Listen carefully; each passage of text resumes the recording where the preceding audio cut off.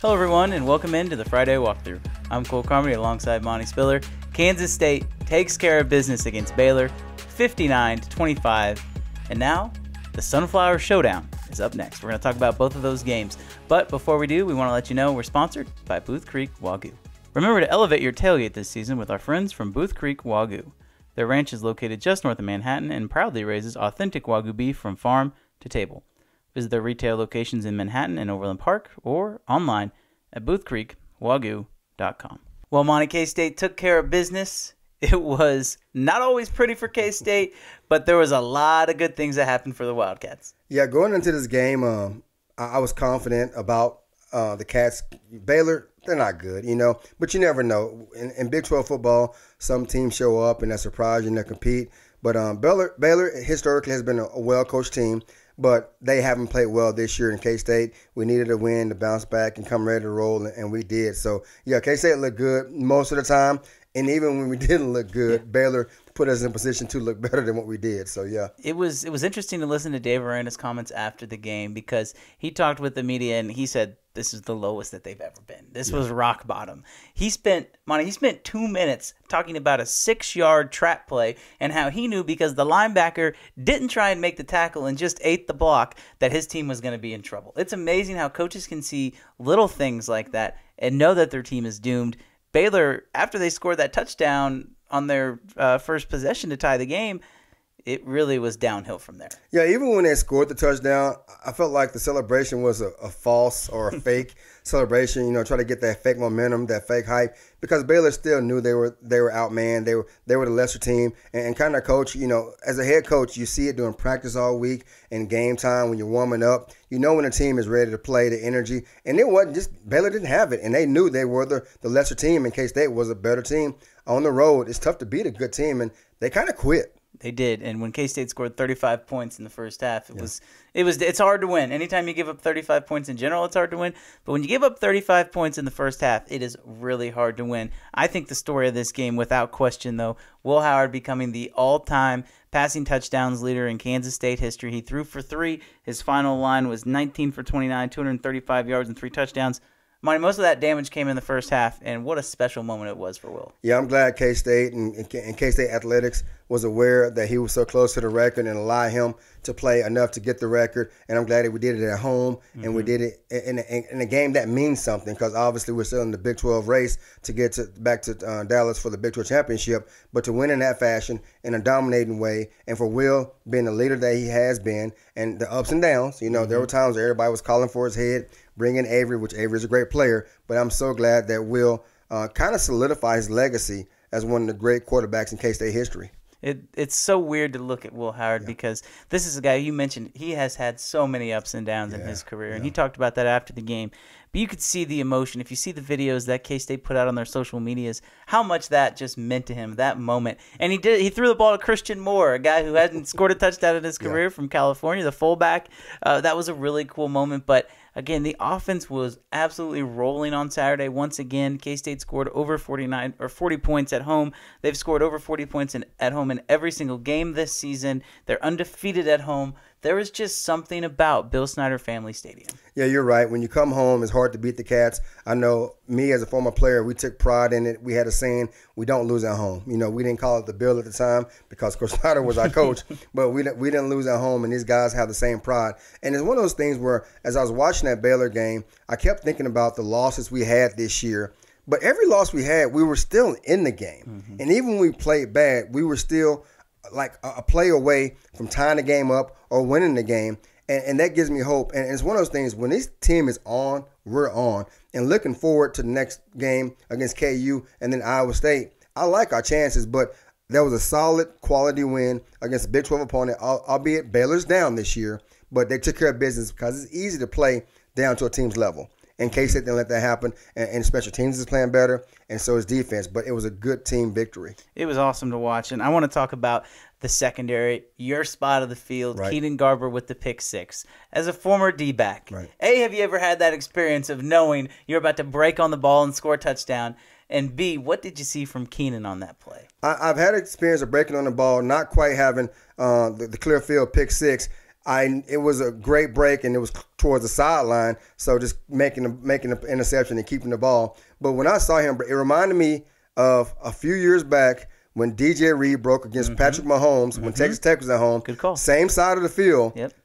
Same end, and the crowd was going crazy, and he broke on it, didn't break stride, and it was just beautiful. I immediately thought about that play when DJ had that pick. But Garber, he showed his speed. Yeah. He showed his speed. He opened up and pulled away, and that was a thing of beauty. It was cool to watch because that's another guy who has a great story in Keenan Garber. This is a guy who came in as a wide receiver.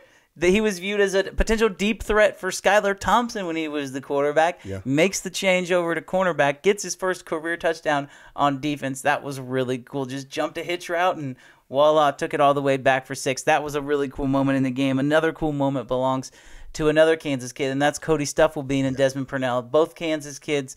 Cody Stufflebean gets his first career sack, and on that play, forced fumble. Desmond Purnell picks it up, scores a touchdown. Anytime you get 2 defensive touchdowns in one game, you're going to win. Yeah, absolutely. And I love it. Stufflebean. That's a great last name. I'm sorry. You got to be a defensive player if you got a last name Stufflebean. I was happy for him to get that opportunity. And we've been talking about Desmond Purnell for the last 3 or 4 weeks, and he has taken over, not saying this wholeheartedly, but he's a leader on that defense, not just as linebackers. He's all over the place, and he's playing a lot more. And I see that Coach Klanderman has more confidence in him, and the kid just plays hard. And him being a former safety, moving a linebacker, he plays at a different speed. So good for him. He's having a good time. He looks humble, and I'm excited for him to get these Jayhawks this come Saturday. Yeah, let's talk about that linebacker group because all of a sudden now with the Jake Clifton injury, Chris Kleiman announced on Tuesday Jake Clifton would be done for the year. We don't know exactly what's wrong. Might find out later in the week. But Jake Clifton out for the season.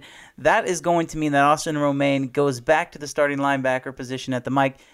Started a few games at Mike already this season. He'll have more of a role. Bo Palmer, another former walk-on from Blue Valley High School, will get that opportunity to be that second rotational guy. And Rex Van Wy, a guy we saw at the end who maintained his red shirt, he will now get the opportunity to step in and maybe be that rotational player, maybe play about 20% of the snaps. But this linebacker room, it's amazing how even with 3 season-ending injuries at that linebacker position, there's still some quality depth there. There is, and you hate to see injury in any situation. But K-State's linebacker room has taken our lumps this year. But like you talked about, the true freshmen, redshirt freshmen, younger guys have had opportunities early in the season to get playing time. And now, thankfully, they understand the speed of the game. They won't come into the game eyes wide open, head spinning. They'll fit right in wherever coach may need them to play. And I think a few series in the game, they'll get a feel, and they'll get their rotation, and that group, whoever's in, they'll be okay. I'm not nervous about bringing a guy in. I'm excited for him, but I'm not nervous. And Austin Romaine's played well. I mean, this is a guy, when Jake Clifton was starting to come back from injury, they had Austin Romaine start, and he played well. I thought that Texas Tech game he played pretty well. Now he's going to have an opportunity to be in his first Sunflower Showdown. We'll talk about that more in the second half. But again, I look at this defense. I think they're in a really healthy spot. And one guy I want to shout out, Cooper Beebe on the defensive side of the ball. He got in on 2 snaps. He actually made a tackle. So if you were at the game and you heard Cooper Beebe on the stop, you heard that right. Cooper Beebe got in at nose tackle. It's pretty cool to see Beebs get in there in place of nose tackle. It is. It's kind of funny because when I saw that happen, normally it's a defensive lineman or defensive tackle, nose guard, going to the offensive side of the ball on goal line as a fullback. You got the big body to create a hole. That it was different. They was like, hey, you know what? We can do it too. Linemen, they can be physical, they can be athletic. And Cooper, man, that guy, he's going to have a phenomenal pro career. But he's done everything possible he could at his college career. And to see him on defense as well made my heart happy. It was pretty cool. Yeah. You don't see that too often. Chris Kleiman said after the game that he's not Travis Hunter, but he might be the second best two-way player in all of college football. Overall, just an outstanding day of football for K-State. Not going to spend too much time on it because, quite frankly, if you're watching this show, you want to talk about the Sunflower Showdown and all the other happenings around the Big 12. Before we get into the second half of the show, I want to talk a little bit about the Big 12 in general. And obviously the news that's going on around the conference right now is the tiebreaker situation. As we record this, the latest update is that really if head-to-head does matter. We didn't know if that was going to be the case, but they say that the head-to-head takes precedent regardless if it's a multi-team tie or not. So, we still have over 16,000, yes, you heard that right, 16,000 potential outcomes with these 2 weeks. But there's some interesting games on the docket, so I want to get your opinion on these games. We'll start with Iowa State hosting Texas, a night game. It's going to be going on at the same time as the K-State game. But I'm definitely going to keep my eye on that one because that is going to be a great game. Anybody who knows college football, well, anybody who knows Big 12 football knows late in the season, going into Ames, Iowa, a night game, that crowd is crazy. Probably one of the top 3 environments at nighttime in the Big 12.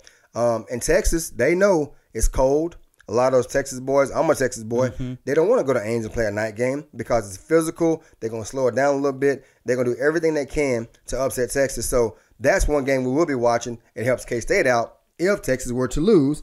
But I'm curious to see what happens. I wouldn't be surprised if Iowa State won that game. I wouldn't either. I mean, it's just, and Iowa State's playing well right now. They knocked off BYU at a night game. So, yeah, they're playing well right now. It wouldn't shock me to see Iowa State win that game. On the flip side, we just talked about BYU, just mentioned BYU. They host Oklahoma. The spread is 24.5. The game's at 11 o'clock Central Time, which means it's at 10 o'clock Mountain Time. I don't really know how that affects the game. I mean, I think Oklahoma should win this game. But anytime you're going to Provo, that just seems like a game where Oklahoma could just kind of try and, slide through and maybe look ahead to the last week of the season. I think that's actually going to be a sneaky good game. That's another game that would scare me. If I'm an OU fan, if I'm an OU player, I'm not looking past these guys. BYU, albeit they're not very good, they're kind of like a Baylor. They traditionally are good, but this year they've been down. I'm not sure if it's injury, the transition to the Big 12, or what, but they're not the BYU that I expected to see this year. But when you're at home, I'm thinking it's senior night for a lot of those guys. They're going to have a lot of emotion. I guarantee each teammate's going to play for my seniors. We don't want to go out on a loss for senior night. So look for BYU to do everything different as far as special teams, trick play, changing a few things up. That environment, I've never been there, but from watching on TV, those fans, those students, they get routed just like anybody else. I think OU will win, but it'll be a close game. And this is also a BYU team that's fighting for bowl eligibility. So never discount that. Another team fighting for bowl eligibility that K-State fans will surely be watching is Houston and Oklahoma State. Dana Holgorsen lays an egg last week against Cincinnati at home. But you know what? It's just like this Houston team to turn around and beat Oklahoma State, isn't it? I can see that happening. And Houston has enough. Kind of like off air, we talked about Central Florida. And I said, don't be surprised if Central Florida beats Oklahoma State. And a lot of people thought I was crazy. I said, I'm telling you, Central Florida has speed. And their starting quarterback is back. And they're playing at home. And they're playing confident. Houston, they felt what it's like to be in the Big 12. Coming over, they weren't used to week in and week out the battles. Now they know. And I remember when they played us, their front D-line was athletic. And Oklahoma State's strength is their run game. And I feel like if they can put 7 in the box and force Oklahoma State to throw the ball, they can compete. And I feel like Houston offense is good enough to score, and they got some athletes that can make plays on air and make you compete. I think it'll be a closer thing. And right now, Oklahoma State, they were in a 4-game winning streak. I can see them tanking a little bit. It's not saying they're going to lay down, but they were riding that high. I don't know. That's a tough one to pick. 45-3. How do you get back off the mat in that game? It's going to be fascinating to watch. I know I'll be following the Big 12. Monty, I know you will as well. But the game that everybody that's watching this show cares about is the Sunflower Showdown. Kansas State goes on the road to take on Kansas in Lawrence, Kansas. We will talk about that game when we come back. Welcome back in here to the Friday Walkthrough. I'm Cole Carmody alongside Monte Spiller. We are sponsored by Booth Creek Wagyu. Make sure if you go to the game on Saturday, not only do they have a store in Manhattan, they also have one in Overland Park. I'm not saying go visit Johnson County. I'm from Johnson County. I will actually be in Johnson County on Saturday before the game. So maybe, I always say go and get us a burger and grill. Maybe if you just want to give me a gift. There you go. Just go to Overland Park, drop it off at my doorstep. I don't know if I'll give you my address. That might be a little weird, but go get you some Booth Creek Wagyu. Let's talk about this game now, Monty. Kansas State comes in as the favorite, the 21st ranked team in the country. Kansas comes in at 7-3, 4-3 in the Big 12, ranked number 25. This is the first ranked game between these two schools in a very long time. It is, and what a difference a week make. I know last week they were higher ranked than us, and a lot of people were excited about the game. And people still are excited about the game. But I will say I'm glad they're ranked 25th, not higher. It's one of those things, but it makes the game a lot more interesting. And it's more fun for the whole state of Kansas. I'm not a native Kansan, but I've been living here for a while, so I take a lot of pride in it also. And it's one of those games where if you can, either in Manhattan or Lawrence, You have both teams with good players, nationally known players, and their storylines on both sides. It's exciting for the state of Kansas. Before we get going with this preview, I got to ask you, since we're talking about this game, what is your favorite memory as a player from this series? Man, we had so many. Goodness. Probably one of the best games that I didn't even play in was my redshirt freshman year, and we were going, and I wasn't nervous because I knew I wasn't playing. It was redshirt. It was one of those games where Chad May was a quarterback, and he was a name, but not a big name at the time. And Kevin Locke was one of the receivers, and a couple Mitch running and got J.J. Smith, all those guys that were older than me, and it's prepping them for practice that week. And I remember they were hyping. We were actually decent, and I remember Jamie Mendez talking about, hey, young guys, give our older guys a look, and we took pride in it. And I remember picking off Chad May in practice as a redshirt freshman, and he was throwing the ball to Tyson Swigert, and I broke on it. And Chad, we love him to death, and he was cocky. He would talk a lot of mess, but defense, we call him Fat Five because he went number 5. We just mess with him to get him angry. But I remember he got so mad. He said, run it back, and he ran the same play several times until they got it right, but they were ready. And as a player, prepping those guys, and we dominated that game. That was fun. But as a player, a lot of times, no matter if you were first team, second team guy, you knew you were going to play because K-State normally got up early against them, and guys at halftime, they were like, you second team guys, get ready to play. So we got excited. But a lot of good memories for me. It'll be interesting to see if that same thing happens on Saturday. If there is one silver lining, if you're Kansas coming into this game, Lance Leipold has talked extensively about Jason Bean in his media sessions. There are some sayings that he may or may not play in this game. Suffered a head injury on Saturday. We don't really know how bad it is. As of Wednesday night, he told reporters on his radio show that there might be a chance he plays. So we'll see what happens. If not, they're going to go with Cole Ballard. That's Chris Ballard's son, the general manager of the Indianapolis Colts. He is a true freshman from Indiana. That is their third-string quarterback. Jalen Daniels, unless a miracle happens, we don't anticipate seeing him even suiting out on Saturday. But nonetheless, the quarterback position is going to be massive. I really believe that this game can be flipped. If Jason Bean plays quarterback, there is an element for Kansas that they wouldn't have with the true freshman walk-on quarterback. I agree. Bean, he's a dynamic player. First of all, I hate to see any player get injured, especially when it's ahead, and I pray that he's okay. If he plays, great. If he doesn't, moving forward, I want to see the young man be okay, no matter who he plays for. But he's a dynamic individual. He throws the ball well, but he's even more scary with his legs. And like you said, if he plays, K-State has to account for broken plays. They have to account for the RPO. They have to account for him keeping plays, extending plays, because he's done a really good job of getting out of the pocket and keeping his eyes downfield a lot more than he has in the past. So he's a really dynamic player. And he reminds me, not as a player, but kind of a story, a lot of Will. He didn't come in as one of the top guys. He kind of been loved. He been hated. When Daniels came in, the fans called for Daniels to come in and sit Bean, and he didn't transfer. He could have easily transferred. He stuck it out. He stayed true to his program. And then when injury happened to Daniels earlier, he stepped in and got KU on the roll. So I would love to see him finish off his season on a high note. But if he doesn't play against us, I get it. But he does scare me. Now, with the freshman Ballard, I'm not as scared. He does not as mobile. But you give him a week of practicing with the ones. Not saying he's going to be great, but he has a little more of a playbook.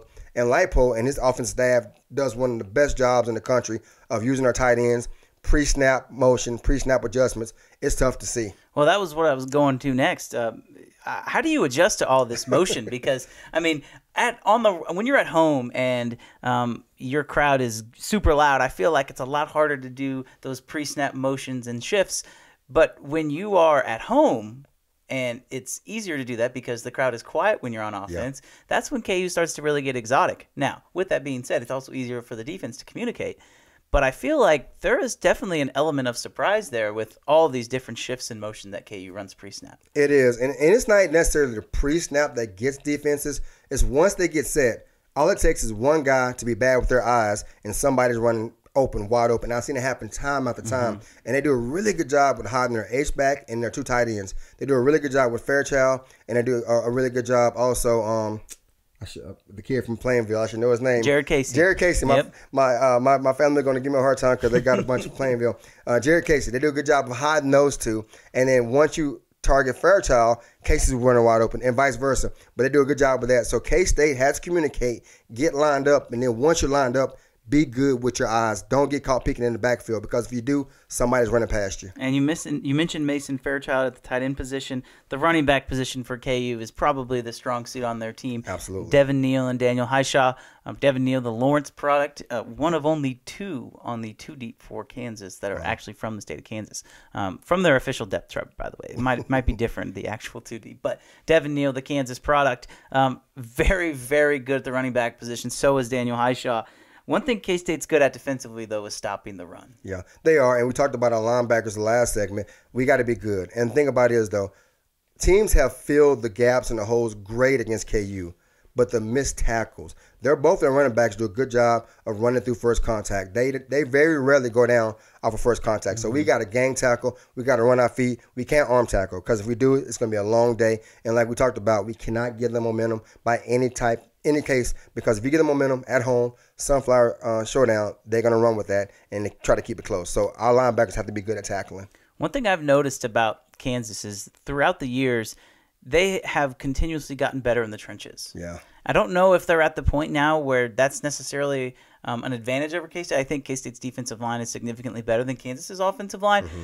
But that is still a point where they've gotten better, so it's not going to be easy for K-State just to dominate on the interior like they have, throw in the defensive line as well. So that's going to be a matchup that I watch. Another matchup I watch is these receivers in Lawrence Arnold, Luke Grimm, Quentin Skinner against the D-backs for K-State. And I don't think these receivers are nearly to the caliber that they've seen at Mizzou and Texas, but they're good receivers. I think there's an added motivation, though, because last year Echo Boydo was from Lawrence and he played the cornerback position. We talked about him earlier. This year, Keenan Garber is also from Lawrence. He makes his really debut against Kansas in Lawrence. You throw in Jacob Parrish, who's also from the state of Kansas. Those are 2 or 3 cornerbacks that are from the state. Those guys, I have a really, really good feeling one of those guys is going to make a big play. I think they both will. Mm-hmm. And I agree with you 100%. They understand what's going on. They understand what's at stake, not just bragging rights for another year, but a lot more. But those guys, I guarantee they're telling their teammates from the state of Texas, Florida, Nebraska, Colorado, say, hey, guys, this is a pride thing for us. We do not lose to KU. We do not allow them to even come close. We're big brother for a reason. Let's remind them. And I guarantee all week they've been talking about it, and I know they'll be focused in. KU does have a good core of receivers, and not because they're more athletic, but they run good routes, and they're good at what they do. I think Lawrence, KU will try to get the ball out fast. You talked about the O-line. Our D-line will put pressure, but I think they're going to put the quarterback in position to get the ball out fast. So we need to play tight coverage and not too loose to get them opportunities to get open. But I think our D-backs will be ready. And on the offensive side for K-State, obviously Will Howard is rolling. But one thing Kansas struggled with last week was stopping Taj Brooks. Texas Tech found a way to win that game late, actually through the air. But Taj Brooks had over 100 yards in the first half. Now, he's obviously, I think, the best running back in the Big 12 at this point, arguably. So he's a special back, but K-State has some special backs too. You look at this Kansas defense, Kenny Logan Jr., the veteran returns. He's their leading tackler. Mello Dotson has 2 pick sixes in the last 3 weeks. That's a guy to watch in the secondary. But I look at this KU run defense, and if K-State's able to expose that, there's going to be some problems for the Jayhawks. Yeah, I think K-State, DJ Gidden, he has a big game. KU has struggled with big, physical, athletic backs in the past couple of weeks, and I think that trend will continue Saturday with DJ. And then you got Ward, who's a change-up. He's not very big, but he runs a lot harder than people realizes for a little guy. But here's the equalizer for K-State, and now he ain't the equalizer. Here's the key to K-State that's going to give KU fits. Ben Sinnott. He's going to give him fits. They're going to put him at H-back. They're going to put him at tight end.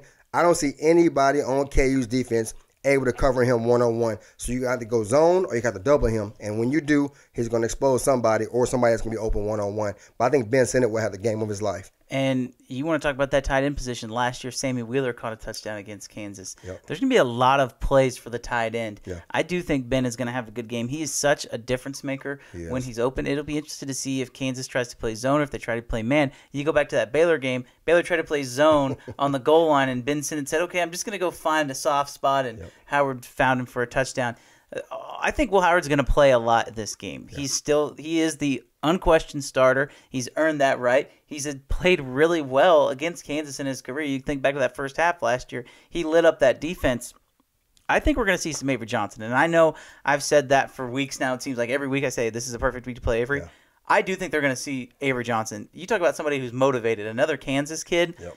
There's going to be a plan for Avery Johnson to come in because they didn't really play Avery against Texas, mostly because I think the athleticism was they were able to match the athleticism from K-State. Right. I don't think there's anybody on KU's defense that's as athletic as Avery. And, yeah, are we going to see some quarterback run for sure? That hasn't been a part of K-State's game the last few weeks because they haven't needed it. Yeah. But I think they're going to use that quarterback run game this week. I think you're absolutely right for that reason, and then some. You're going back to him being a Kansas kid. It's like to call him the golden child with those locks, but he's special, and I think his time is now to get an opportunity to get some more in the playbook, open it up a little bit, and why not a better game against KU? You know what I mean? Your home state, why not? And it's an opportunity for him to get more reps moving into the rest of the season. But I think Will play a lot. But I think Avery will have a certain package as well where they use him, and hopefully they're successful. I think we see two quarterbacks on the field. That's my bold take. I'm fine with that. I think we see some two quarterbacks I'm fine with that. on the field. So as we wrap up the show, let's get into our picks and player to watch for this week. Monty, I will let you go first. Who is the guy to watch? I know you said Ben Sennett. And what's a score for Saturday? I'm sticking with Sennett just because he's been my guy all year. I'm anxious for him to finish what he started here at K-State, especially against KU. Also, he was selected to go to the Senior Bowl, so congrats to you on that. But whenever we play KU and whenever our offense is rolling and our defense is struggling, I can't help but think that we're going to score at least 45 points. So I'm going to go 45-21 Cats. Yeah, see, I'm with you. I do think this is going to be a game where K-State scores a lot of points.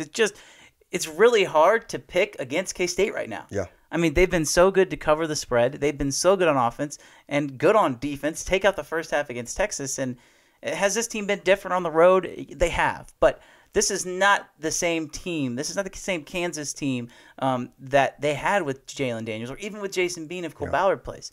I think K-State is going to score a lot of points, and I think they're going to get some turnovers. My MVP for this game is going to be Jacob Parrish. Okay. This is going to be a guy who's going to get an interception. He might get two. I think Jacob picks off, especially if it's the true freshman quarterback. He finds a way to get an interception for his team-leading fourth pick of the year. I'm going to say 42-21 Kansas State. I think this is going to be a game. It will be close. I think that this will be closer than the final score indicates. I could see it being a one-score game at halftime, and then teams go back and forth, and maybe K-State scores a late touchdown up 2 scores. But I do think they're going to score that 40-point mark, and they're going to keep Kansas below that 30-point mark. It's going to be a great game to watch, and I'm very excited to watch it. I agree with you 100%. It's one of those things where it's fun getting ready for a game like this because it's a rivalry game. The weather's going to be fairly decent at kickoff. But like you said, it will be tight because KU is a good team. They're number 25 for a reason. As much as I don't want to give them credit, they're a quality team and they're well coached. And their coach, Coach Lipo, he's done a phenomenal job of keeping those guys engaged and doing what they have to do. But I think when it's all said and done, K-State has more talent and we have more to play for and we're the better team. We will find out on Saturday, 6 o'clock on Fox Sports 1. If you are not planning on going to David Booth Memorial Stadium, Kansas State and Kansas. The Wildcats and the Jayhawks kick it off for the Sunflower Showdown. Wherever you are, enjoy the game, and we'll talk to you next Friday.